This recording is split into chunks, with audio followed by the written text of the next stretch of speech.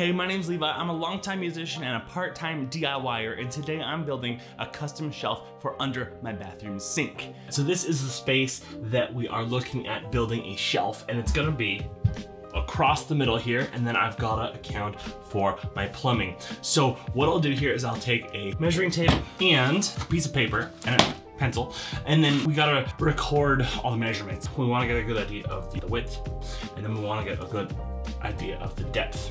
So how far are we gonna be going in there? Now for my depth, I've got about 20.5 inches in the entire cabinet. So I probably just wanna take a ½ inch off of that, give myself 20 inches, and then it'll sit in there pretty decently. So this dimension here is 22 3/4. However, back further, it's not exactly the same. We've got this surface and this surface. So what I plan to do is to basically put a stud here that's the same thickness as this, which will give me a nice flat surface for the shelf to attach to. So once I've got my depth and my width, what I'm gonna also try to determine is what are the dimensions of my obstacles that are in the way. Now, with the height that I'm picking, I'm actually gonna have the shelf right under these shutoffs, so they'll still be accessible from the top.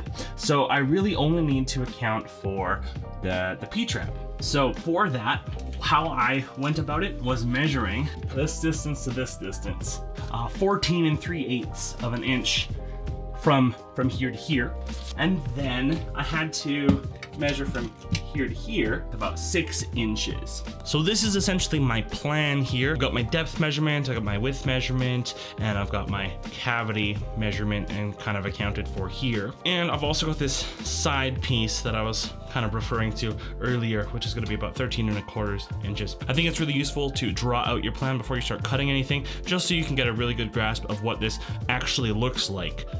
So for materials, I'm gonna be using melamine for this project. Melamine is a manufactured wood product. It's essentially a chipboard type material, but apparently it's stronger. And it's coated on both sides with melamine, which is essentially like a chemical plasticky kind of thing. It's perfect for cabinetry and stuff like this because it looks like that. I don't know, it works for this type of project. And I happen to have a bunch left over from when I bought the 4x8 sheet of melamine to make some more shelves like this, which you can see in this video up here. These shelves will be supported with these right here. These are 5mm shelf pins. You can find these at Home Depot. They're really cheap, but essentially you just got a 5mm hole, you press it in, and then the shelf will be supported by 4 points of contact. The tools that I'm gonna be using for this project are a circular saw, a jigsaw, a handful of clamps, some sawhorses, and a long straight edge. I also use a drill to drill the holes for the shelf pins and to drill any holes for the screws. I'll also be applying some primer to seal the edges so they are protected from moisture, because this is under the sink, moisture area. So I got the sawhorses out and I've cleared a little bit of an area that I can do this work today. Okay, so for this first one, I've got a couple more cuts I've got to make. One is gonna go across all the way this way. Another is gonna go across once again all the way this way. And then I've gotta cut out the room for the pipe under the sink. So I'm gonna go get the saw and let's get this thing cut up. Okay, great. So I got the circular saw out. So after thinking about it for like 30 seconds, I was like, yeah, actually, I'm gonna use a straight edge just to help me get as straight as possible when I do this cut.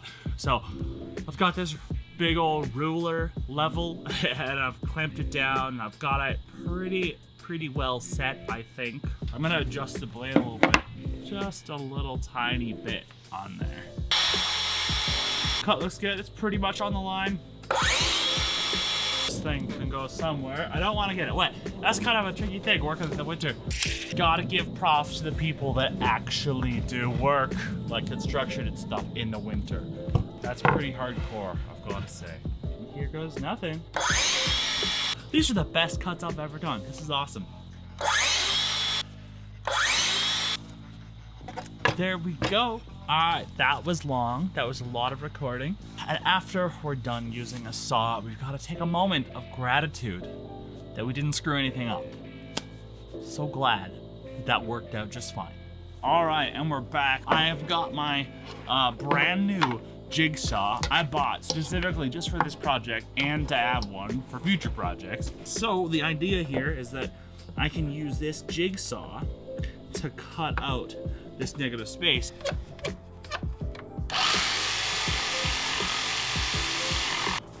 Pretty janky.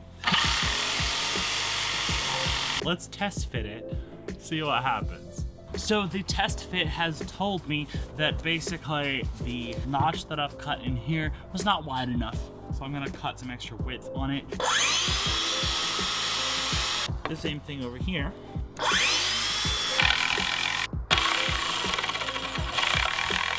Cool. Well, let's hope that works this time. I gotta widen this even more. Let's do another test fit. It fits well. Now let's address this side of the cabinet. So when we look over at the right side of the cabinet, we'll see that we don't exactly have a straight, even surface to work off of. So I had to cut a little bit of extra material to essentially provide a stud for the shelf to be supported by.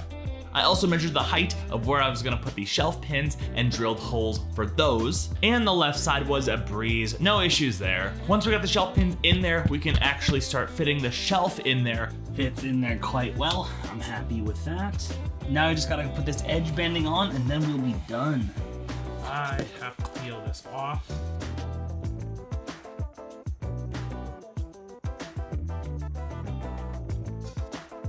Okay, well here it is in its completed form. So I applied that edge banding and I gave it a little bit of sanding and kind of cleaned it up a little bit, and I think it looks really nice. Now, I'm not too stoked about the stains that are on the bottom and sides here that I can't get rid of, but at the very least, I think we'll have better utility out of this cabinet for the remaining time that exists in here. I hope to one day get a new vanity, but that's not in the cards at the time. And this is what it looks like when we've got some stuff in it, and I feel like it's a lot more organized now. And yeah, it's probably gonna get a little bit chaotic here and there, but we can categorize our stuff a lot better when we have the two levels. And this bottom level is tall enough to hold cleaning supplies, stuff like that. So I'm stoked on that because we don't have a whole lot of storage space in our house, so we gotta make the most with what we've got. Well, that, my friends, is all I have for this video. So thank you so much for watching. I encourage you to leave a like, subscribe if you want to see more of my stuff, and until then, I'll see you on the next one. Bye for now.